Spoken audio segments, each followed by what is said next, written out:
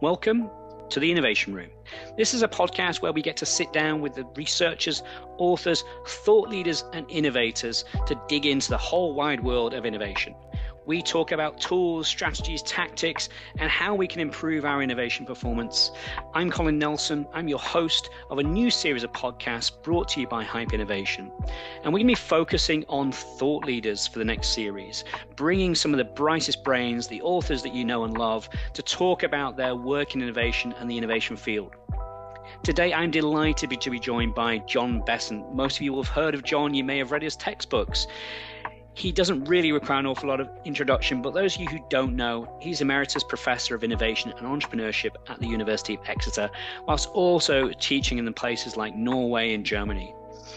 He's been in the field for many, many years, having written over 40 books and monographs, having acted as an advisor to national governments, international bodies like the UN and the World Bank, as well as advising regular commercial companies. Some of the topics that you may remember are things like Managing Innovation, which is now in its 8th edition. And perhaps newer books that you may not have seen recently are Creativity for Innovation Management. That was brought out just last year. I can't wait to get into the topic of innovation with John. We've known each other for many years, so without any further ado, John Bessant. So welcome, John. Welcome to the Innovation Room. Delighted to have you with us and can't wait to talk a little bit about innovation and your career and where we see the future. How are you today? I'm doing very well, Colin. For once, it's a sunny day here in Devon. It's not normally that way, but that's the reason it's so green in this county. But anyway, it's sunny today, so I'm doing well. It's a beautiful part of the world, and I'm very jealous that that's where you are. It's not so sunny here.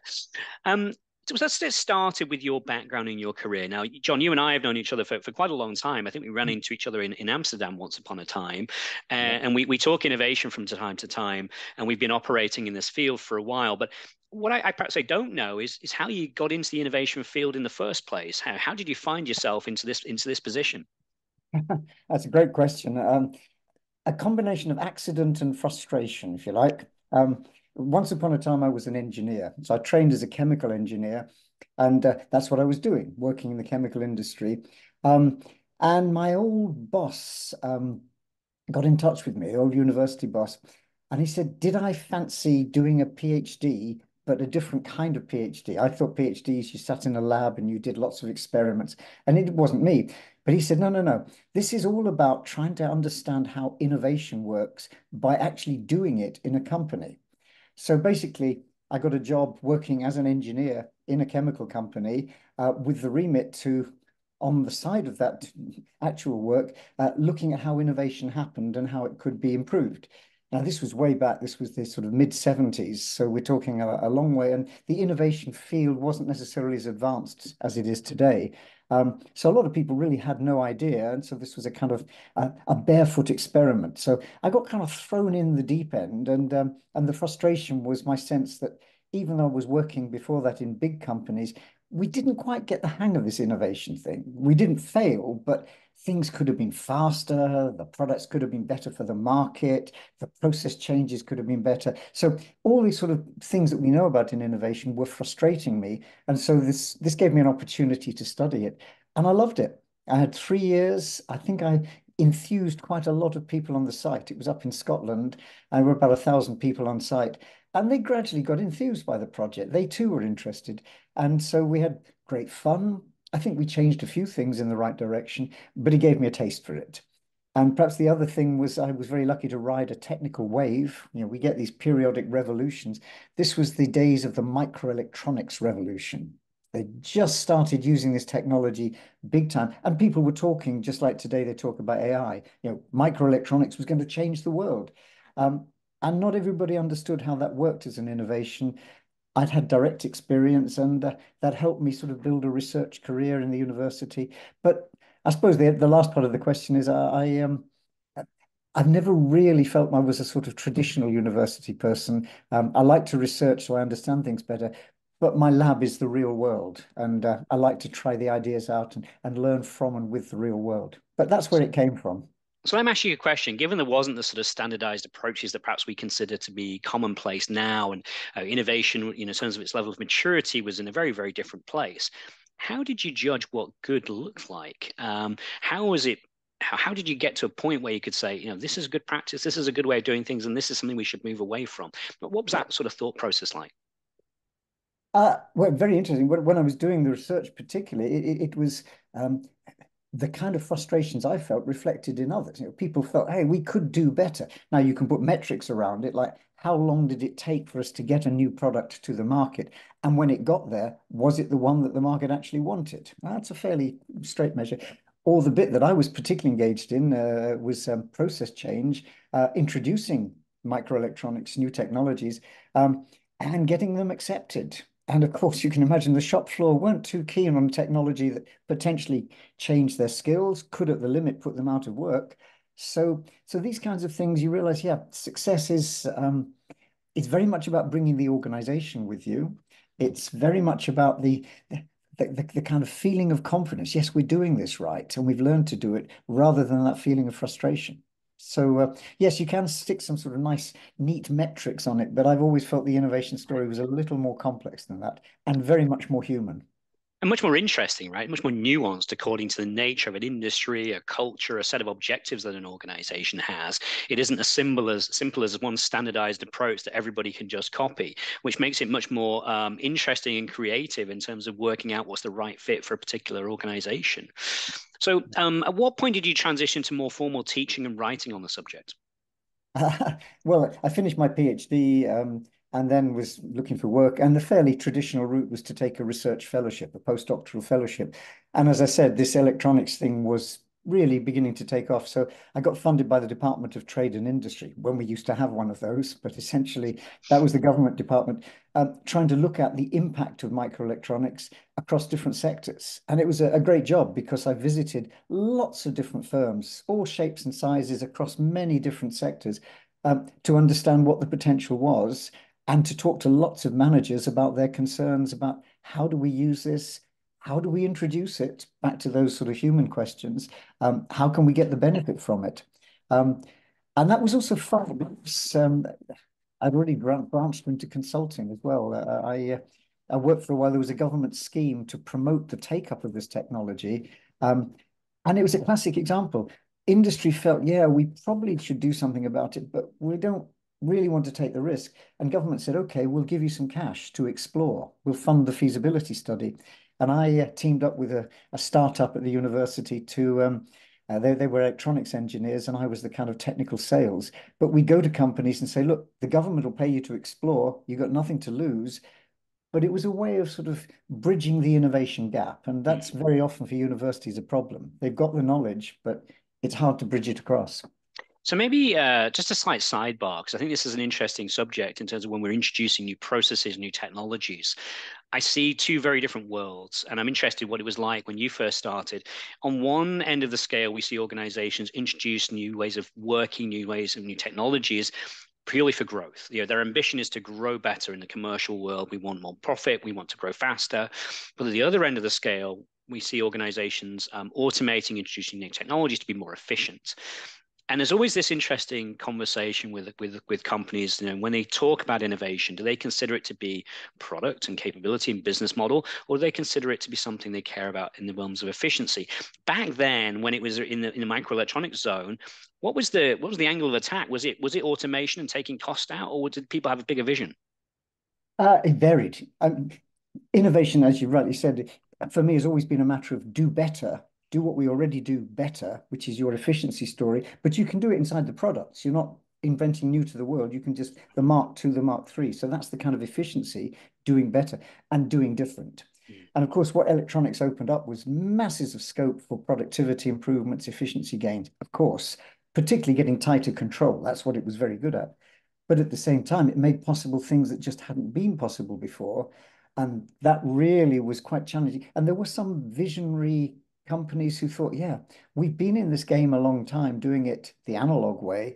Wow, what could we do with a digital thing? Mm. But we've got to educate our market as well. So even back then, I think that was very clear that it's not, it is a tension if it's competing for resources, but the smarter companies have a portfolio approach that says, well, we'll do a lot of doing things better. That's going to keep us afloat, but let's also try the different stuff Yeah. and get the balance right. I think it's a really interesting observation, and you're absolutely right. When it's competing for resources, then of course there's going to be some degree of conflict, or we're treading on each other's toes. We see these very traditional industries where the worlds of continuous improvement and innovation, maybe R&D, kept very far apart. And when you sort of start talking about the fact that potentially the things we're talking about can benefit everybody, that can be a degree of conflict simply because the organization is not structured well to adopt these sorts of Yeah, things. yeah. And what we see is in the more progressive space is that to start to see actually, well, doing better is something that we can all learn from, irrespective of the scale and magnitude and where we're focusing. So I think that really hits home for me. So you've done an awful lot in your career. You've taught, you've written, you've consulted, you've done advisory work to governments and other institutions. Which bits of the work do you enjoy the most? What gives you the most pleasure? It's a great question.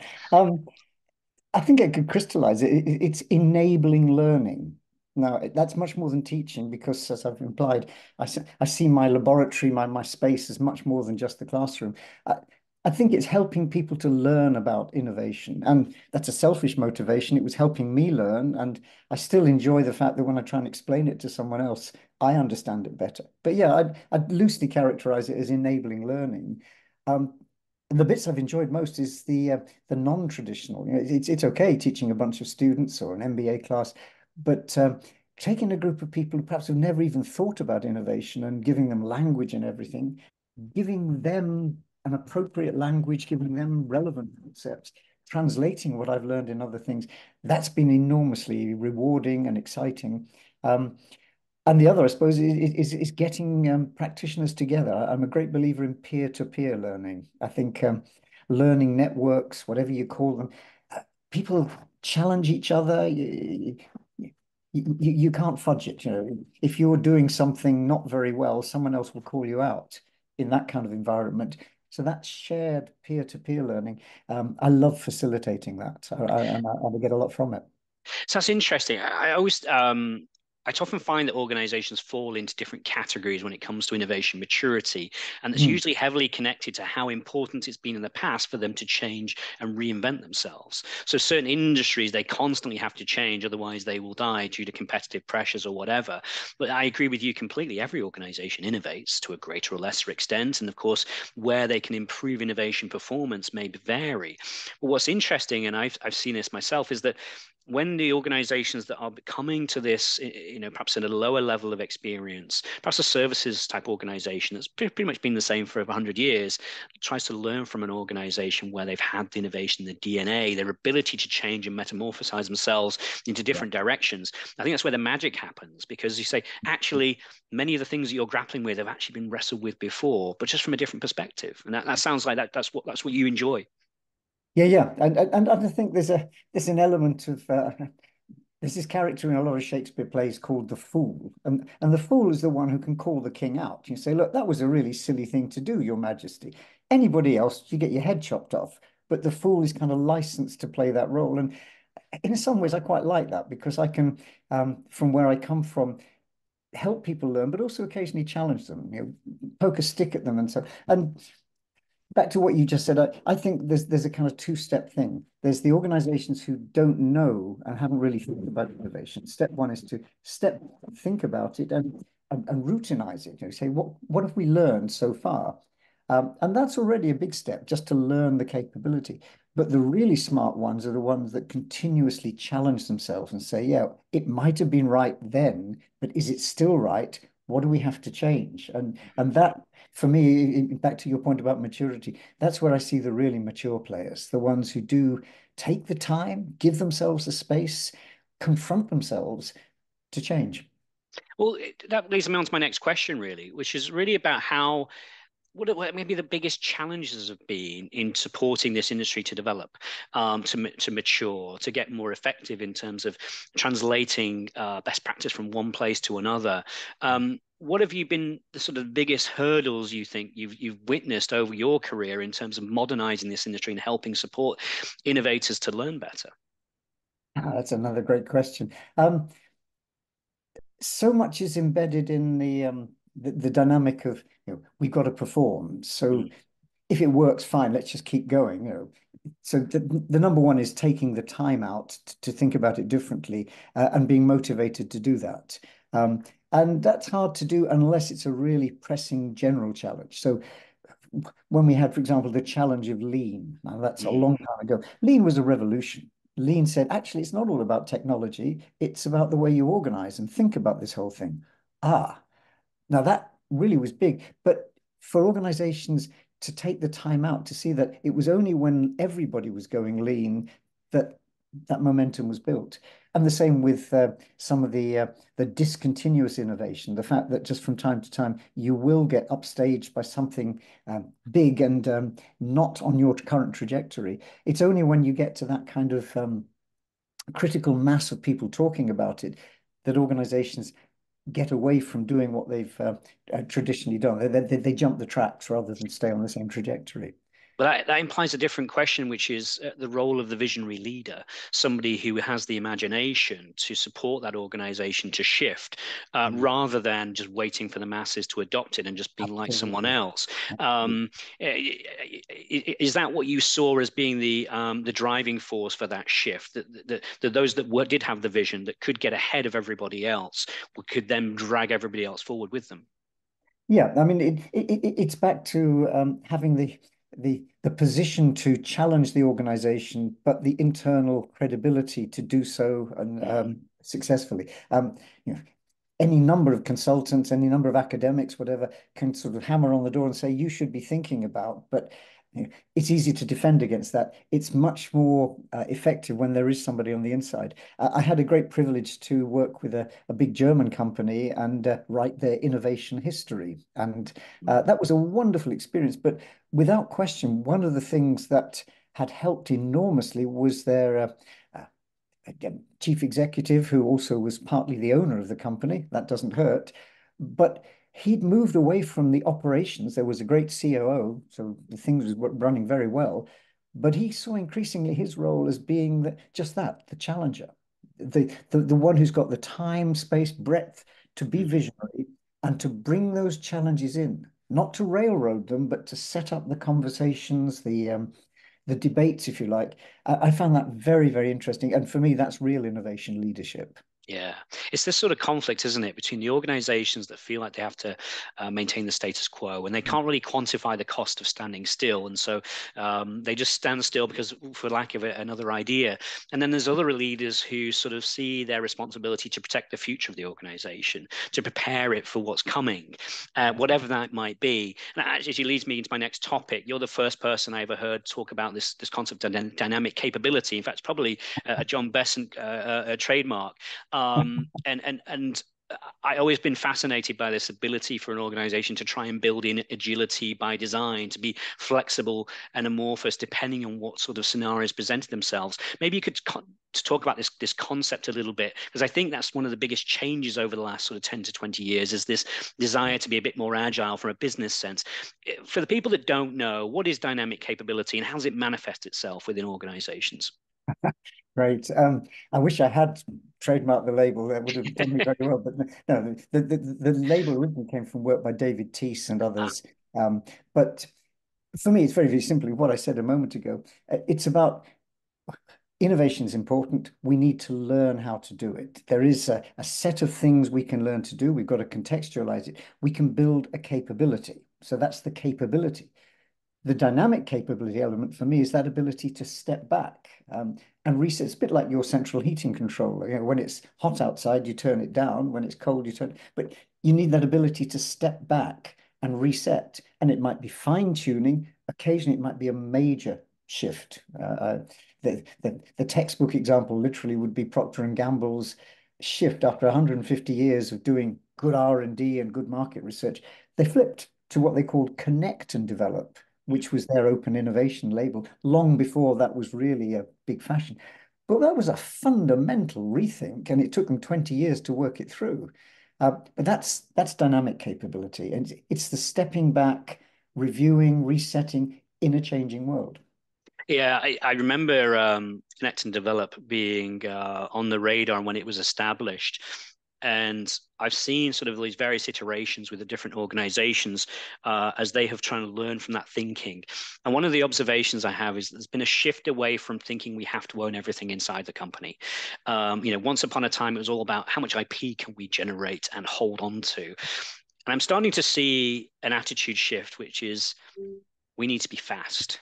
We need to be dynamic. And that means being a bit smarter in terms of how we deal with the outside world and maybe co-creating with an interesting emerging company rather than building it ourselves. But of course, not every organization is organized in such a way like P&G had to become to take advantage of that, to be able to really drive it through.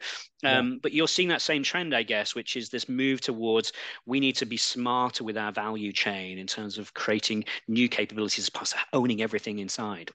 Yeah, absolutely. And in a sense, I've been in this game quite a long time, as you said, and I've seen some shifts. Without question, in the early days, we were very much the firm at the center of things. Mm. And then we realized actually you've got to play with other players. So key partners, key suppliers, key customers, that kind of discussion. What's transformed in, I think, the 21st century and is accelerating is this networked model that actually it is about, well, how often have you heard we need to build an ecosystem? That isn't about one player, it's about mutual dependencies.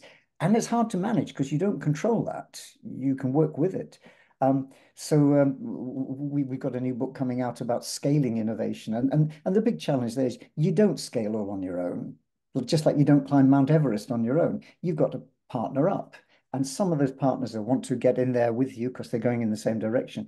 Others you might need to get on board who have very different views. You've got to work at those relationships. But it's, yes, I agree entirely. I think it's about building shared value across ecosystem or across networks, creating an ecosystem. I want to come on to the topic of where you think well the biggest challenges are for the innovation industry are moving forward. But before I do so, there's a connecting piece of tissue that I want to kind of try and thread between the stuff we just talked about and where we're going. And I wanted to ask you the question about the role and the agenda of becoming more sustainable in helping change attitudes to innovation. And I'm going to try and illustrate this with an example. When I talk to different ends of a value chain, different members of an ecosystem, what I see is, the consumer putting pressure on the consumer products goods company to be more sustainable, to have a product product that can be recycled and is part of a circular economy perhaps, and that ripples down the value chain as organizations change what they sell. But one of the observations I have, and I'm sure you share this, is that it's very slow. Mhm. So if we have this waterfall approach to adapting what we do to help, improve our sustainability credentials, it might take 5, 10 years to get from one end to the other. And some of the conversations that I'm starting to see emerging around that network ecosystem is there a better way? Could we actually bring both ends of the value chain together in some way in order to try and accelerate our shift towards a more sustainable future? So that's my sort of long rambling way of asking, to what extent do you think that sustainability is driving that push towards ecosystems, and where do you think that is in its development? It's a great question and a really important one. We did some work a few years back for the Network for Business Sustainability. It's a Canadian outfit, a lot of companies, but basically they were asking us, so what do we know about sustainability and innovation? And we came up with a framework which resonated quite well. Level one is to do what you do better. It's optimization. You're crazy if you don't do that because it's Mm. going to save you money. Save energy, you save money. So it's kind of a no-brainer. Step two is the bit that a lot of smarter organizations get, which is, yeah, we could change our products and services, what we offer, and build businesses out of that. And there's firm level advantage to doing that. Where the big gains come, but where the challenges come, as you've said, is at that system level, bringing the different players together. And it's really hard to do. I think that's the challenge. That's why it does take a long time. Um, I think you're right. One of the problems is we don't really have so many tools to help us even think in system terms. I remember way back when I studied engineering, systems thinking is a particular mindset, which is seeing all the bits and how they interact. In a chemical plant, you don't want to waste heat. If you've spent a lot of money and energy heating something up, think, where can I use that heat? Where can I plug it in elsewhere? This kind of systemic thinking is what we need. Um, if you can then configure the ways in which you get some of those key players together and have them co-create a better system level solution, that's exciting. But then you've got to convene that. You've Mm. got to back to some of our work on shared value in networks. You've got to demonstrate a piece of benefit, a piece of value for everyone who's going to play in that. And whilst the optimist in me would like to say it's for the good of the future and our children, the fact is businesses are to some extent quite selfish. And so getting that bigger system level thing, seeing the emergent properties, we need it. It has been and can be done, but we still need quite a lot more tools to help us do it. Yeah, I agree. I think it's not there yet in terms of the process knowledge and the systems thinking. You're absolutely right. There are little slices of emerging good practice here and there, but it's certainly a long way from the consciousness. I really liked your analogy with the heating point. I've seen organizations that have they're conglomerates, and in one part of the business they're generating heat, and the other part of the business they need heat, but the factory is associated with a 50 miles apart, right? That they were never thought to actually bring these things together to be more to optimize that aspect. And but it's the sustainability agenda that's making them think differently now. And I'm just fascinated to see where that goes. So we talked about sustainability as one of the bigger challenges that the organization is grappling with. What are the other big themes that you think, if you project out the next 5, 10 years, that this as an industry has to deal with in order to progress to this next level? Well, the huge one, which is I think still in its infancy in terms of our understanding, but is going to have a huge impact, is AI. Yeah. I can remember, again, back to I've been in this a long time. I can remember a pre-internet world of innovation, and it didn't happen overnight. The fact that we could join things together and call it the internet didn't mean that we were using those tools for probably 10 years, to use them well, to the point where now the kind of collaboration platforms and networks and so on are core to the toolkit. That takes time. I think we're in the same space with AI. I think AI has got enormous possibilities, but we really underestimate how fast that's changing. We probably underestimated how much we could configure it to point into, we're kind of letting it happen to us to some extent. And I think we could be a little more proactive. Mm, But I think that's going to be a really big one, and it will change the way we approach innovation. The optimist in me wants to see it very much as a co-pilot, that it mm, really sits in the cabin with you, and you can really get a lot of help from it, but you're still at the controls, you're still setting the destination. So, mm. but yeah, AI would be one for sure. It's interesting. I see a lot of organizations struggling with the lack of data scientists. They struggle with getting the people in-house to be able to understand what this could mean for a particular business. There just isn't the quantity of skills, or the people that are out there are very expensive and they can't quite compete with the Googles of this world for hiring. I think that's a big shift that's going to need to be addressed before we can fully take advantage of that as an area. One other topic that I think is interesting that keeps coming up time and time again in my world, and I appreciate your feedback on this, is I see an ongoing disconnect between executive leaders and innovators on a common language for innovation. And frankly speaking, the CEO or the COO will say, "Hey, when I did my MBA, innovation was not part of the package." And what I care about is money in, money out, and time. How quickly can I get to that money? And then I speak to my innovators that give me all kinds of stuff I simply don't understand, and we don't have that common language.